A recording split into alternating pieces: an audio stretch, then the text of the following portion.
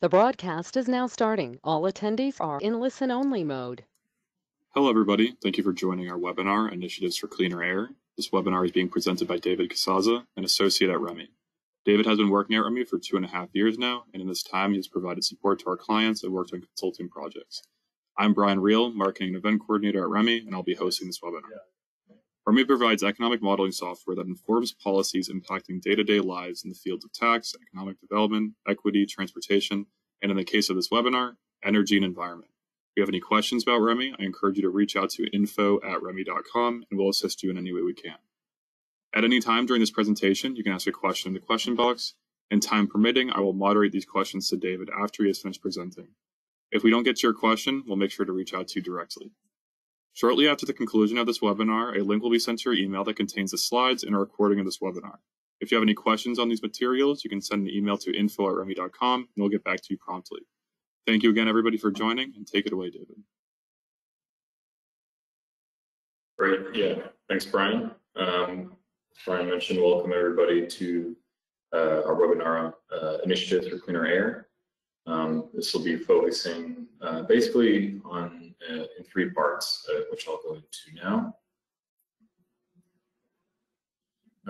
First, basically just an overview of the IRA, the Inflation Reduction Act. And we'll be going into the actual components that the EPA will be enjoying. Drawing in part from that EPA data from the input side, I'll be kind of showing a few portions of how that data can be used in economic forecasting, as well as afterwards I'll be highlighting a recent analysis of the Inflation Reduction Act that was conducted and presented recently. Following those, we'll be having a Q&A session. I'll be happy to take your questions at that time, but feel free to type in questions throughout the presentation, and we'll get to those near the end of the presentation. So just a brief overview to put things in perspective for the Inflation Reduction Act. Obviously, a large part of it is the environmental angle.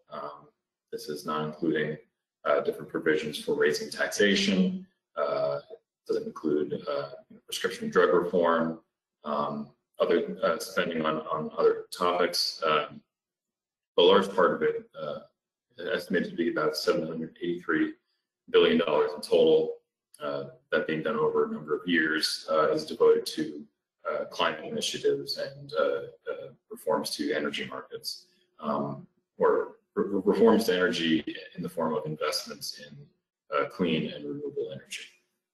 So a good portion of that funding is devoted through the EPA, and a portion of that then is specifically for clean air initiatives.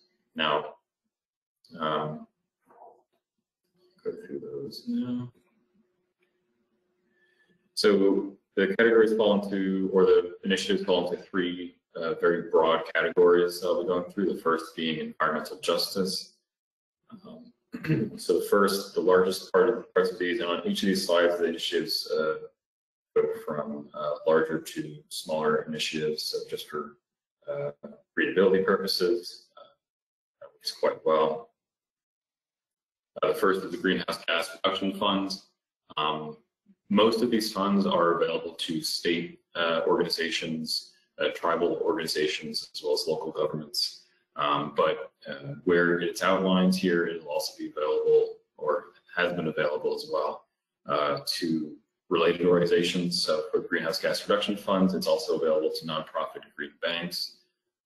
You'll also see a lot of time that these initiatives have within their process a prioritization process, or some form of informational process that looks at factors beyond mere impact. These would include low-income communities and historically disadvantaged communities.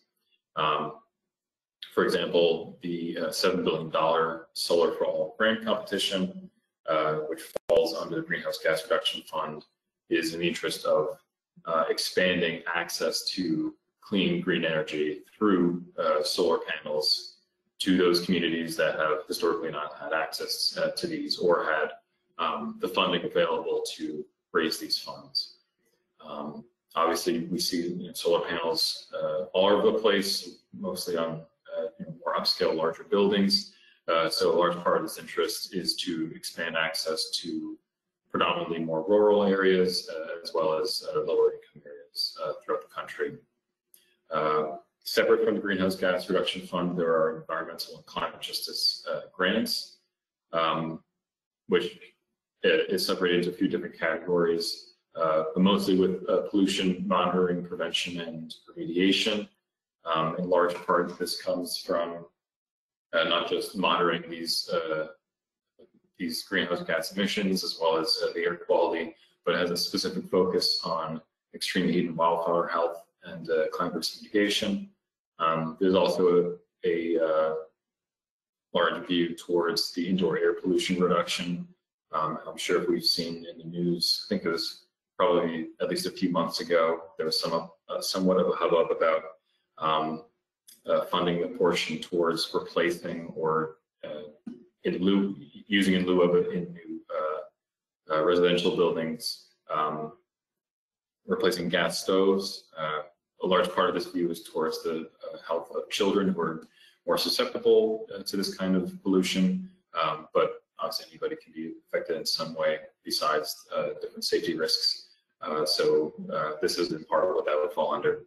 And as well as the Protecting Children Fund, this is mostly divvied through schools, but also different related organizations and nonprofits. And again, the eye is towards low-income communities and kind of mitigating and improving the conditions of these different communities.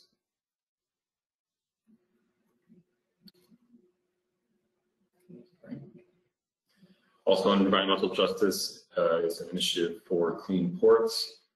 So that's towards zero-emission port equipment, and as well as climate action plans. I think that's something else to kind of point out that has stood out for me in particular is that oftentimes we view these different incentives as purely going towards capital investment or related matters, material goods. But a lot of this, and as we'll see later on, has to do with strengthening the methodology of both the EPA as well as different state, tribal, local entities. So creating these action plans, not just for perhaps natural disasters upcoming, but also plans for day-to-day operations about how to improve emissions and also to hold one's community accountable for those emissions. Also, environmental justice, the Superfund petroleum tax. This is $11.7 billion. This is an expected amount. It's not necessarily a pivot amount. It's still a little bit under the process. So fairly important to this. This is a reinstated tax that was phased out some time ago. It also adjusts the tax rate for inflation. It adds a cost of living adjustment. And all of these are to fund the EPA Superfund program. If you're not familiar with the EPA Superfund program, it primarily targets those sites that see a large amount of some form of pollution. It could be from industrial applications, it could be from a natural disaster related to industrial applications or agricultural runoff, what have you. But if you think of industrial waste and kind of these abandoned factories that sometimes crop up, and have negative impacts on the surrounding communities, and these are what these cleanup sites are related to. I'm sure the railway derailing in rural Pennsylvania, and I think it was also close to Ohio, that would fall under this category. So that's what the Superfund funding would go towards. As I mentioned, the kind of internal mechanisms of different organizations is also being ramped up. So enforcement technology, this is a bit of a ramp down in scale, as you'll know from the earlier initiatives, where if we'll just go back quickly, the largest portion is $27 billion, similar to the Protecting Children, where we ramped down in magnitude $50 million. So enforcement technology, $25 million. basically helping the EPA with its own enforcement efforts, its own systems to enforce the laws that were passed, including Clean Water Act, the Clean Air Act, as well as the Resource Conservation and Recovery Act, among others. And then, as we typically think of when it comes to climate policy, we have some funding to replace heavy-duty internal combustion engine vehicles, primarily those that are burning diesel, large industrial vehicles, with zero-emission electric vehicles, as well as reinforcing zero-emission infrastructure and workforce development efforts to help utilize and help to ramp up those efforts for production. And we are seeing also kind of tangential to this, we're seeing a great deal of investment in where in those regions where we had a good amount of industrial activity, particularly car production. We're actually seeing somewhat of a return to manufacturing in the form of electric vehicle production, which I'm sure would be an interesting topic for a future webinar, but we'll continue here. So after environmental justice, there is basically tackling climate pollution. So this has more of a broader kind of view when it comes to climate change, a bit less of an emphasis on that climate justice angle, but still has some intersecting points there. So first, the climate pollution reduction grants. Again, these go to state, tribe, and agency organizations, tribal and agency or local organizations for basic greenhouse gas reduction strategies. Methane emission reduction program. This one specifically targets the oil and gas sector, not just in enforcement, which obviously has some increases, but also in the form of financial assistance for these organizations in the form of grants, rebates, contracts, and loans, as well as more kind of hands-on technical assistance. Keeping in mind that methane contributes, I think, somewhere between 27 to 30 times to the greenhouse effect than carbon dioxide does, as well as the fact that there's a large amount of methane being released in these different oil and gas infrastructure and production plants. A lot of this can be avoided through simple methods of kind of capping this runoff. So this is in part what this seeks to target. A side note about methane, it does have a bit of a shorter life in the atmosphere. However, the sooner that we kind of tamp down on methane in the atmosphere, then we'll have a sort of a quicker abatement of some of these impacts from climate change. And then under these, again, a lowering of magnitude, the environmental product declaration assistance. And this is, again, it's a different form of assistance for states and tribal nations, as well as non-governmental organizations like manufacturers, real estate developers, builders, and others. And this has a great deal to do with construction projects, which we're trying to keep up with our own infrastructure and the operation and maintenance of it. We're trying to produce new manufacturing facilities. The term nearshoring comes to mind. Production of electric vehicles at home as opposed to importing from abroad, as well as the production of other strategic goods such as microchips. This can go a long way towards that. Concrete in particular contributes to a very, very large portion of the construction greenhouse gas emissions, just in large part due to the nature of the process, the actual mixing of the ingredients. So this kind of falls under there, as well as using alternative methods. If you look up on YouTube, there's actually an interesting video about constructing not the tallest skyscraper, but a shorter skyscraper, largely out of timber, using new methods. So we definitely recommend viewing that. As well as efforts to label lower carbon construction materials, so just kind of to get the information out there to consumers and to these other entities like developers, builders, what have you, as well as a low emission electricity program. This is similar to those climate justice initiatives where we're trying to expand access to low emission electricity, solar, wind power, as opposed to where in many regions of the country we still have a high reliance on natural gas, which is preferable to coal, but natural gas, coal, and other forms. In addition to those initiatives, we have permitting and approvals. So again, the EPA is trying to improve its own internal mechanisms for how it conducts environmental reviews. Oftentimes, there is sort of a pro-government action and an anti-government action. However, if we're able to make government more efficient when it comes to conducting these environmental reviews, permitting operations, then we can actually allow the private sector to become more efficient and for there to be less what one would often attribute to bureaucracy. Sometimes it's just underfunding. So the hope is that this will kind of alleviate that. This next initiative specifically targets hydrofluorocarbons, which are a major part of refrigeration technology, basically what allows refrigeration to work as it does. So it continues the efforts to curtail their use, to have alternative uses, as well as to reduce the impact of when those items come to the end of their useful lifespan. And this is kind of a sampling of other kind of more self-explanatory initiatives: methane emissions monitoring, fuel standards program, and so on from there.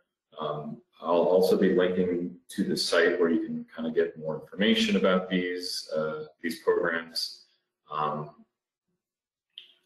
at the end of the presentation, and they'll be available in the slides later after the presentation. So delivering cleaner air, this is kind of more of our focus. Obviously, all of these initiatives are important because wherever you have any form, really any form of combustion, burning burning fossil fuels, you're going to see some deleterious impact on air quality. But these initiatives have a specific focus on cleaner air and particularly clean air monitoring. So we see at the top here, this is the largest portion, air pollution monitoring. This is a combined funding effort from both the American Rescue Plan Act and the Inflation Reduction Act. So it's a mix of those two programs. So it seeks to improve the quality in terms of ozone, particulate matter, and as well as developing new methods for detecting poor air quality in different areas. You also have multi-pollutant monitoring, again, going to state, local, and tribal agencies. Diesel emissions reductions, again, targeting those low-income disadvantaged communities, separate from cleaner air, but obviously still related. This kind of has more of a holistic approach, again, looking at that indoor air portion as well. And we have wood heaters and as well as air quality sensors, so kind of a large portion allotted to each of these. So in the interest of kind of showing what a analysis using the REMI model could look like, I took from the Enhanced Air Quality Monitoring Competitive Grant, which falls under, I believe, the air pollution monitoring, that $17.5 million. I'll be working with a Northeast model, which includes states such as Connecticut, Massachusetts, New York, and Rhode Island. I think omitted from here are Maine, New Hampshire, Vermont. There might be a sub-state region of New York that's not included. But essentially, this is kind of a look into part of our process. We start with the project data. A lot of the time it's on a state or on a county level. For example, for a couple of these applicants, I had to look into what part of the country they're in. So the Red Hook Initiative is in Brooklyn. the Youth Ministries for Peace and Justice is in the Bronx, and the other ones are more self-explanatory, although SUNY at Albany, that's obviously in upstate New York. So on from there, and basically assigning each of those to a different region that we're working with within the model. From there, we have these different dollar figures about what the amount of funding or proposed amount of funding is. We'll be converting these into policy variables. So just to briefly go over what E3 Plus is, E3 Plus in large part is working with the same tools that PI Plus is. However, it draws a large amount of data and information, kind of guidelines from the Energy Administration, or excuse me, Energy Information Administration. This includes the social cost of different forms of emissions, so carbon dioxide, NOx, sulfur dioxide, as well as fine and more different levels of particulate matter. That's, I think, 10 nanometers into 2.5. Each of those has different. 2.5 is a bit more dangerous, so that's oftentimes a target for different agencies. Also allows for different carbon tax scenarios. How would you structure those within the economy? As well as it comes with kind of prefabricated industry standards for investment in a coal-fired plant versus a solar plant versus natural gas, nuclear, and also offshore versus onshore wind. I guess just as an example, it basically customizes the supply chain for each of these plants. So, for example, offshore wind has a higher emphasis, I believe, on different steel and metal components, just based off the fact that it's offshore versus onshore. So each of these has customized supply chain kind of inputs for your own purposes. As well as there are also energy and fuel cost scenarios for simulated increases, or oftentimes what will happen from this Inflation Reduction Act will be decreases in the cost of electricity, so that option is available. So I will just pop into our E3 Plus model that I've been mentioning really quickly. So if you're familiar with the REMI model, this is our basic user interface. We have the option to do a new regional simulation, as well as other forecast types, such as a new regional control, basically setting a new baseline for the regions that you want to look at. We also have the option for national simulations and national controls if you have that sort of interest in more of a national level.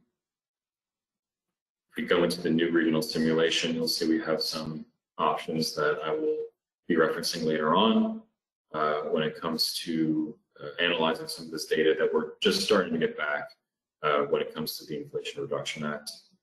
Just due to the fact that it was passed pretty recently, we don't quite know on a number of different reasons. One is just the actual application, as well as there are kind of defined parameters that are purposefully uncapped, and I'll go into that later. But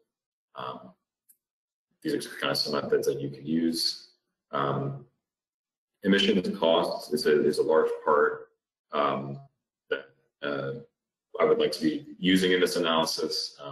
Unfortunately, again, I don't have the data to kind of link to these different emissions monitoring funding scenarios that I outlined earlier, but I'll just kind of show what that could look like briefly. So we have the option to go into each of these. I mentioned there's fine particulate matter at 2.5 nanometers and regular, more coarser particulate matter. If you are in actually the Northeast even, but then also the Midwest, like I am, then you know that it's best to stay indoors when you have these the awful impact of these different wildfires that are going on. These have very defined impacts on on kind of human well-being, overall health, as well as even short-term cognitive impacts.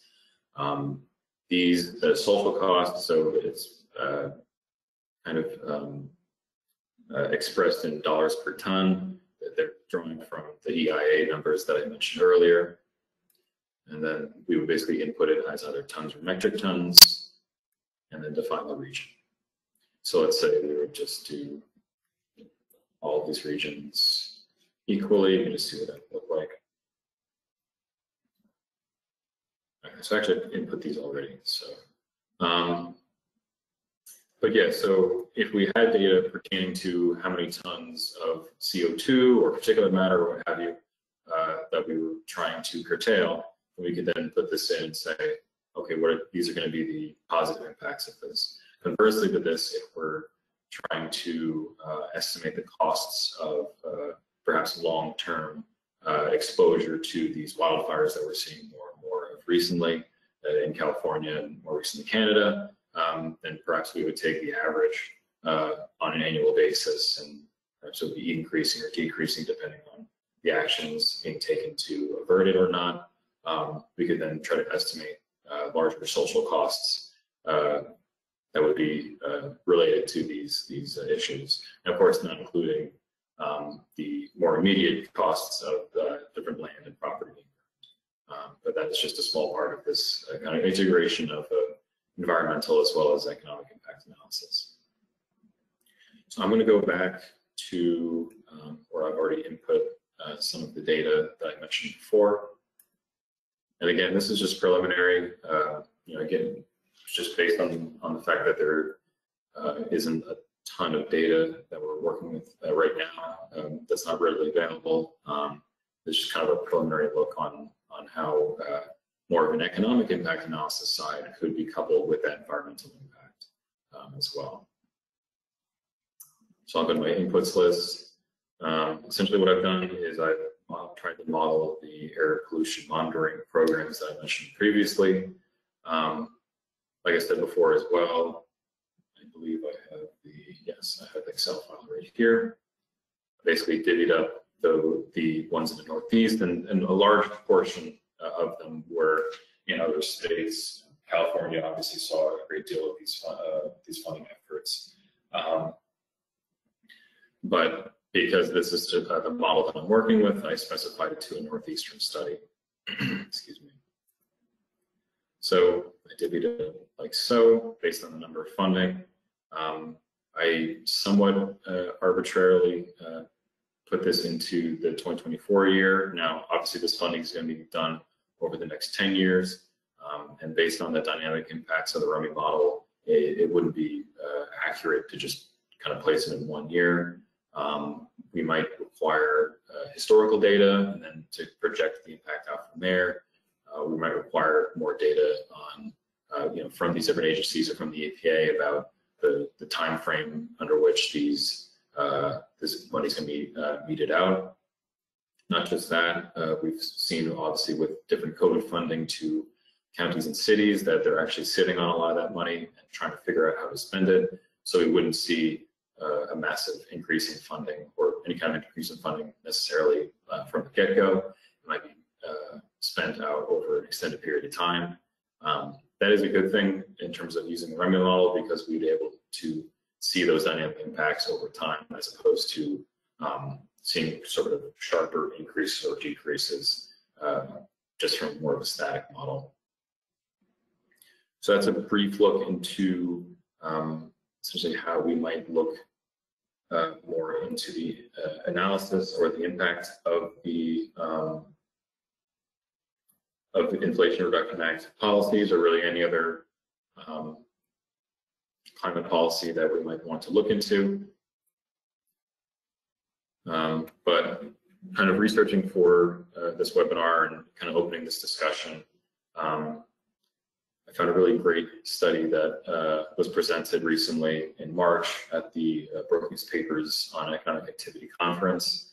The study is called Economic Implications of the Climate Provisions of the Inflation Reduction Act, which is essentially what we're trying to look at a little more broadly than what we're looking at just for air quality, but still a really, really fascinating study.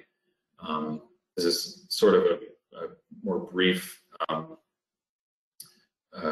summation of the findings, and this was conducted by John Biskling at the Electric Power Research Institute, Neil Rotra at the Federal Reserve Bank of Minneapolis, as well as Catherine Wolfram at the Harvard Kennedy School. She's a visiting professor there. In general, it sees a massive increase in renewable power generation. So this is where that's $793 billion, so about $800 billion over 10 years. So it's a 50% increase over the baseline.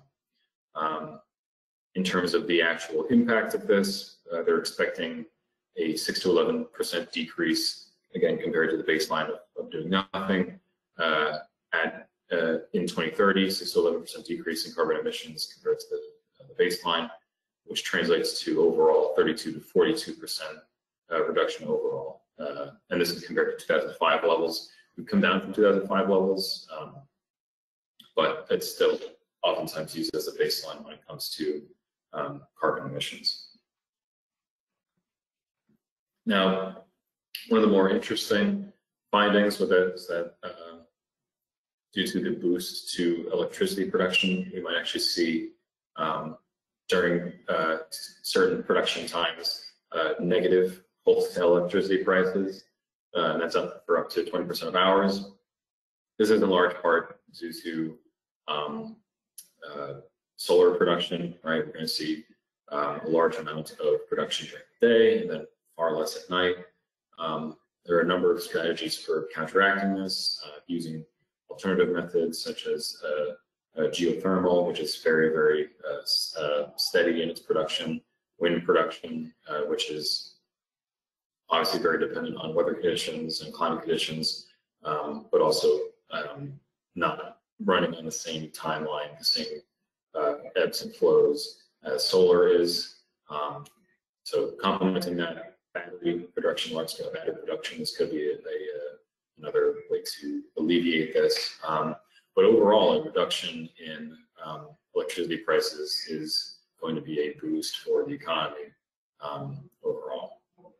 There were more modest forecasts, but these were not emphasized as strongly by the authors here. So while there will be long-term supply benefits, right, where manufacturers are able to produce more at lower costs, there will still be a massive increase in demand in the short term, right? So we'll probably see prices for different components related to the Inflation Reduction Act actually increase in the short term. It could be raw materials, various raw materials. It could be electrical components, and so on from there. However, another large takeaway was that the overall macroeconomic impact of the Inflation Reduction Act is actually not very large. I saw some estimates, and I believe this were from some of the comments. There were some great comments by some of their colleagues also at the conference, including Jason Furman of Harvard University and Ken Gillingham of Yale University. They gave some comments, and based on some estimates, including the CBO and different climate models, it would be about very small impact, fiscally on the overall federal budget, but also macroeconomically fairly small impact. However, not so much the success, but the costs of the Inflation Reduction Act are going to be incumbent in large part on larger macroeconomic conditions. So rather than the IRA having a large impact on the macroeconomy, which it will have a large impact on the energy sector and related sectors and kind of the governance of emissions standards, and the meeting out of this funding and so on from there will be in large part dependent on future economic conditions. So if we see increases and decreases in inflation over time, We've seen increases in the interest rates over time. So that will in part increase and decrease the costs of these initiatives. In large part, these initiatives will be kind of at the mercy of that because a lot of these grants and other programs are uncapped. And what that means is the standard by which they are meted out is, instead of it being set to a certain budget, it's set against instead different climate targets. So essentially, there'll be a lot of funding given out, and these initiatives pursued basically right up until we're reaching certain climate goals. So in that part, it's very good in terms of meeting climate goals, but we will see some costs for the federal budget that may actually be quite a bit larger than previous estimates estimated. On the right here, you can see that there was actually a comparative analysis as well between the Inflation Reduction Act subsidies versus instituting a carbon tax. I believe the assumption was that the carbon tax would meet the same CO2 reduction levels, and then simply comparing the costs here, so you can compare the different shares in energy generation, but also the total abatement cost per ton of CO2 reduction. Now, it is a bit of a difference between, again, a very hypothetical scenario. Carbon tax has been something of interest, but just was not the form of policy that was implemented here. And again, these are estimates, but even if we compare the $83 per ton estimate of what the cost will be for the IRA, it still outweighs the $185 per ton social costs of CO2. So even if the fiscal impacts, even if we see fluctuations in the energy market, even if those are a bit more than were expected, it is still a better alternative. It is still cost effective at reducing emissions. If we saw, if we're going to go back to the benefit cost analysis, if we saw a greater dollar value of the cost to abate these emissions versus the benefits of abating the emissions, then I think there'd be some cause for concern. But at this time, it seems to be right on track to helping to reduce carbon emissions and increase quality, air quality over the next 10 years or so.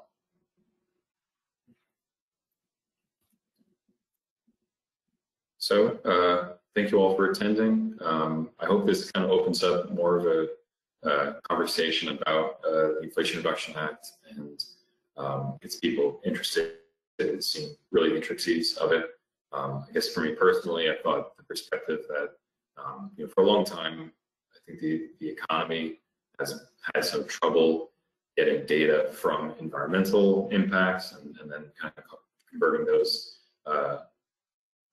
impacts into dollar values. But at the same level, we have to have our climate policy informed by our economic realities.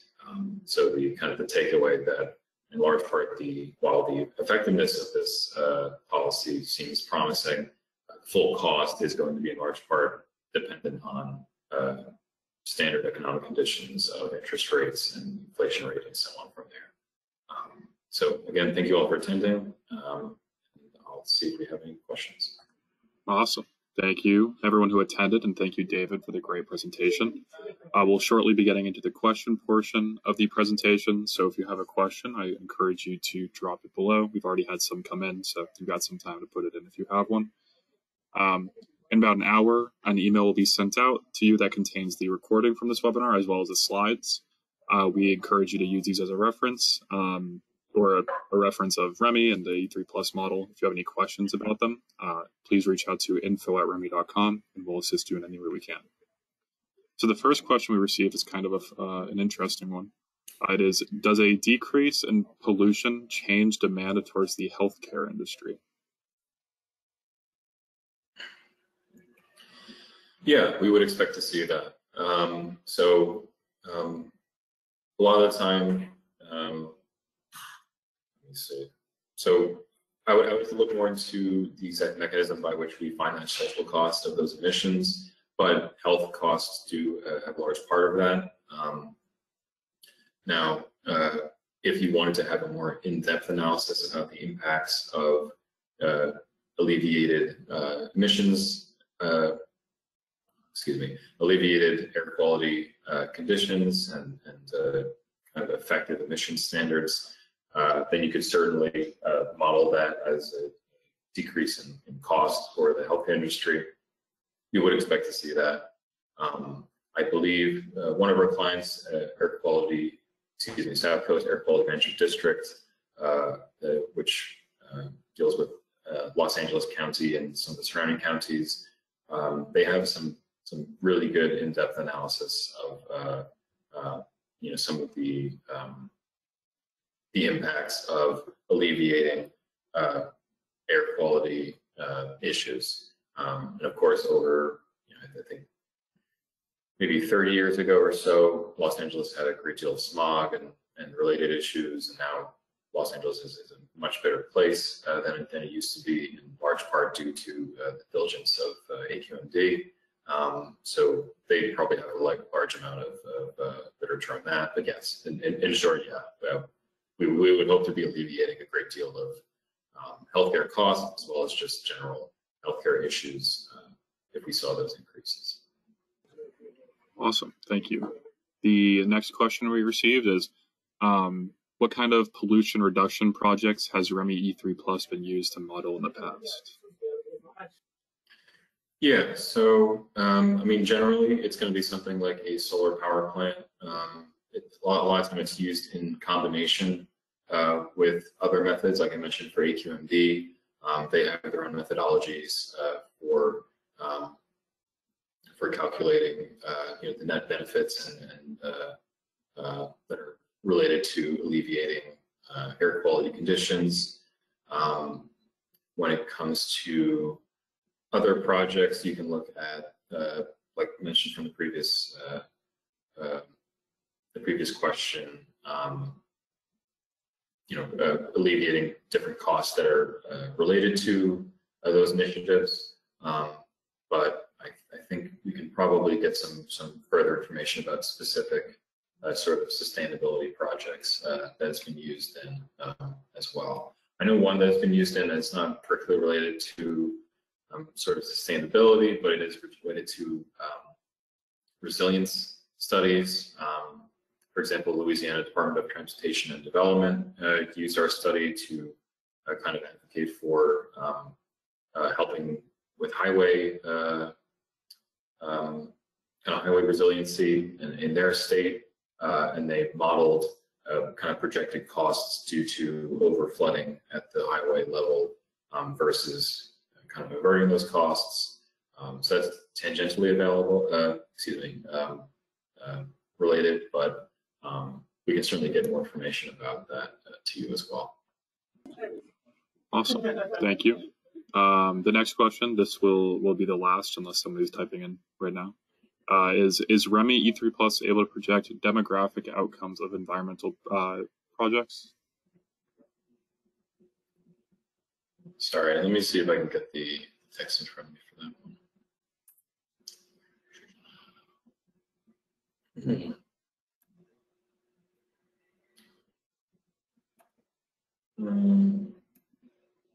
Sorry, Brian, could you read that one again? I might have to follow up with that question again if it's a little bit more specialized, but I'm happy to listen to it again. Yeah, it was, is REMI E3 Plus able to project demographic outcomes of environmental projects? Oh, yeah, absolutely. I apologize. Sometimes the question involves referencing a specific model, and I thought I heard a specific model being mentioned. But yeah, so E3 Plus, just like PI Plus, just like any other product in the kind of REMI suite, has demographic information kind of informing the model. We draw from Bureau of Labor Statistics, Bureau of Economic Analysis, as well as U.S. Census. So census data. If we were going to see impacts from environmental analysis, it might have to do with those larger market impacts. So more obviously, if we're constructing a solar plant, we'll see an influx of workers into the region. You mentioned demographic impacts. We do have a module, if you haven't heard of it before, socioeconomic indicators, or SEI, and that basically takes the standard REMI outputs and then disaggregates them further into more demographic impacts, such as employment and income income by quintile, employment by different demographic factors such as race and gender, age as well. So that is also an option if you want to use it in combination with other forms of analysis like the environmental, like the general economic. But yeah, demographic information is a big part of the REMI model. It's used to inform migration patterns that we call kind of economic migration due to changing market conditions, changing relative price levels, and the availability of capital stock in the region. These all kind of inform general demographic changes in different regions. But when it comes to the more specific demographic impacts, like a race or gender or what have you, then SEI is a good tool for that.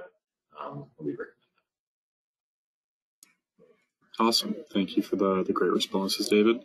So that's all the questions that have come in. So I want to say thank you, David, for the great presentation, and also thank you to all who attended. Just a quick reminder that shortly after the webinar concludes, in about an hour, we'll be sending out a copy of the slides and the recording of this webinar. Please reach out to us if you need any help with those or if you have any questions. And again, thank you for joining. We hope you have a great day and a great week. Bye, everyone. Thanks, everyone.